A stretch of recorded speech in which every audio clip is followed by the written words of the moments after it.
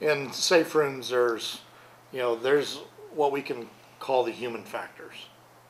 And it's just that, how much space do we need? Beyond what is the structure of the building, okay, how much space do we need for the occupants? How do we deal with water? How do we deal with toilet facilities? How do we deal with air, that we haven't sealed this thing up? So there's a lot of human factors that we have to be concerned about.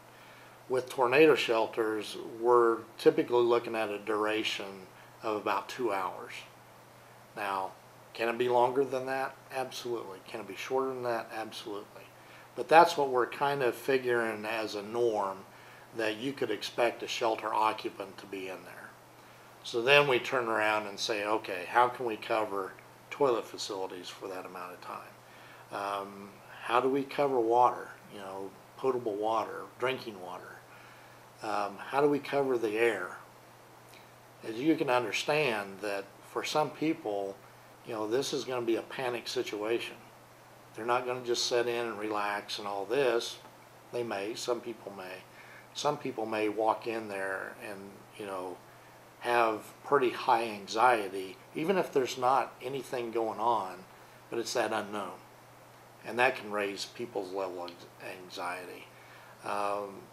So you want to keep them comfortable so that they don't panic and they don't go racing out the door, opening up the door to get out, that then may compromise everybody else in that shelter because they're doing it exactly when the wind event's going on. It tears the door off the hinges, and now you've compromised everybody else. So, those human factors we have to deal with, and we've got to think about as designers.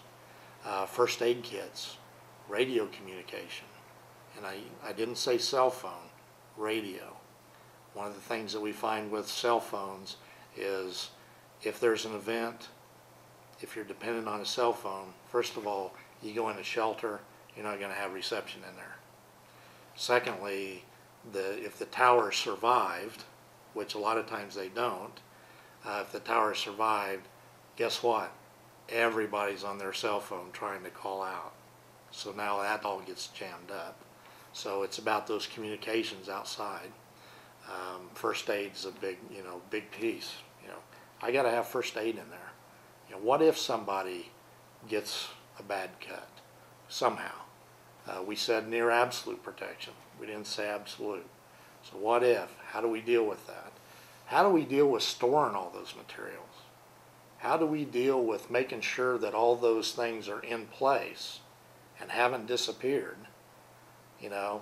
How do we deal with, okay, we can put a lockable cabinet in there. Who's got the key?